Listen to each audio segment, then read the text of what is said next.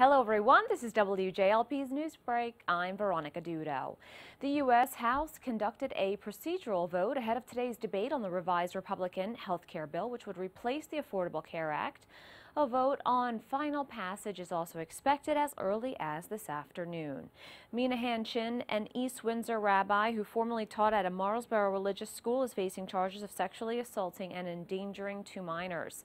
The Mercer County Prosecutor's Office announced the charges. The 40-year-old remains in custody. Prince Philip, the husband of Britain's Queen Elizabeth II, has announced that he will be stepping down from public duties later this year. He is 95 and has been at his wife's side throughout her 65-year reign. For more on these stories, visit app.com.